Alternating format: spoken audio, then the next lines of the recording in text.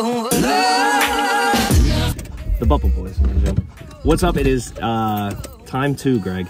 This is the second Saturday of happiness. Second Saturday. Gotta love it. Video 1 dropped today for Ultra Genius. Yeah, it turned out perfectly, by the way. Bravo on the editing on your part. You make it so easy, Greg. What can I say?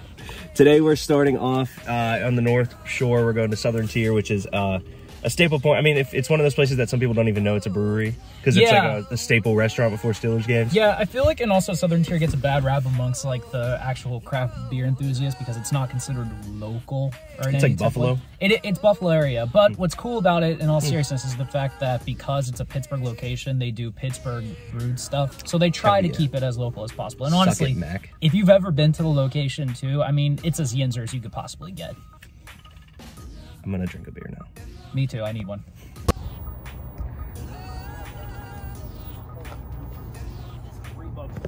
$3 an hour. Yeah. That's like $1.50 a half hour.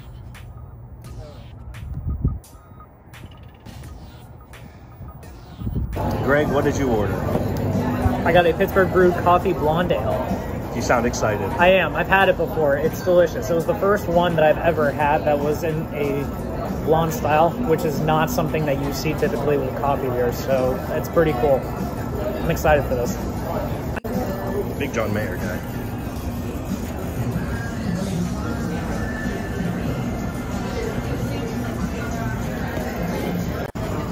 So, Deke, this one's kind of a unique beer that you decided to... You're getting too good with the camera. You're becoming self-aware. Well, I mean, you know why? Because this case is amazing to hold. You're not going to drop the phone this time? I will see. Okay. All right, keep going. My bad. All right, so this is a really cool, unique beer that you got. It was unique on the menu. What is it? It is a lemon and lime Kolsch. I used to know a lot about Kolsch's when I worked at Scratch Food and Beverage because they had one called Kolsch Running after the Jamaican bobsled team. Very Pilsner-esque is the best way I can describe it. But the lemon and lime is sort of like, if you know me, I like weird beers. Pineapple is my big trigger word for beer. So lemon and lime Kolsch, Southern Tier. That's really good. It's really, really got like lime and lemon citrus bittery to it, but it's a good beer. Action. All right, so like I match your camera angle ability. Yeah, thanks. So like just as a reminder, so this is the coffee blonde ale. So again, this is not something that you would typically see from a coffee beer. The color's light, and honestly, it looks like you're drinking a Blue Moon in a weird way. So try to taste this now. Oh, that's good. Yeah, you get like, and what's neat about the fact that it's such a, in terms of color and just in terms of like the liquid itself, so like most stouts or most porters that coffee beers are, they're heavier, so you're gonna get like more of kind of the back taste in. Because of the fact that this is kind of so much lighter and stuff, it goes down smoother, but you get a stronger coffee taste in a weird way as well. So if you're a big fan of coffee beers, this is definitely something that you should try as well. I hope they can this. I would love to get some, honestly. All right, Greg, beer number 2, brother. Yeah, so after an entire conversation about the Marvel Cinematic Universe that we just had, yeah, I needed to quench my palate now. So I'm drinking a hazy IPA. This is the Trash Bandit.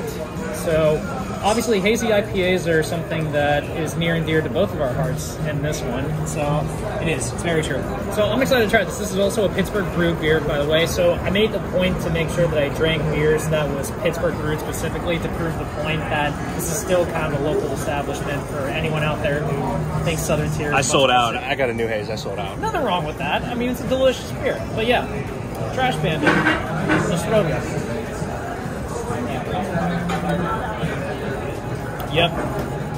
Clean, clear, hazy IPA, exactly what you want. It has actually a really strong fruity taste at the end of it, which is something that you don't normally get because most hazy IPAs, they use orange, they use grapefruit, they use a lot of other stuff with that, but obviously with hazy IPAs, you're still going to get kind of like you're going to get the hoppy taste on the end of it that you've come to expect, but the color is going to be more something like orange juice in that case. But in all seriousness, even though you still get the bite that comes with this, on the back end there is still a little bit of the juicy kind of quality that you get from it. So Highly recommend. Obviously, make sure you get stuff that is Pittsburgh brewed to prove the fact that this is really a Pittsburgh brewing destination. All right, so before we get to this beer that you just drank, talk about the food you just had to be able to quench that hunger of yours that has clearly been all day. All day. I ate like an apple for breakfast to try to be healthy. Nope. Shout out to Cody Baker because I'm a big chicken sandwich guy. Pretty much everywhere I go, got a chicken sandwich. It's good. It's very much exactly what I hoped for. Nothing too crazy. It's just fried chicken. And I think a lot of places go too AWOL with it. It's like, no, listen, I literally just want a fried chicken sandwich. Some pickles, some mayo, good. So this is the new haze from them. If you buy any of their variety packs or anything, you're very well aware of this beer. It's a very common beer from them. The first one was very experimental. I had a lot of shit on my arm. But this one, you know, it's one of those beers that I know I'm gonna love. So a little juicy. It's got the IPA taste to it. Perfect beer for today. I already started with one that feels like I'm on a beach. Another one that feels like I could be on a beach. And hopefully it just doesn't snow. So we're leaving Southern Tier.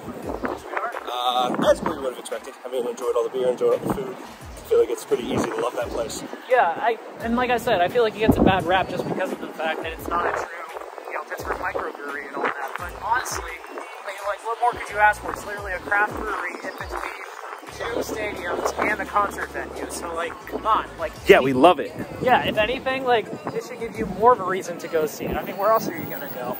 We're gonna let this car go because I'm scared. Oh yeah, good point. Okay, we'll go now. All right, Greg, where are we off to next? Next we are heading up further in Northside to a real couple PA microbreweries for anyone else who wants to join along. We're going to be going to 412 Brewery. 412. Hashtag 412. Hashtag 412.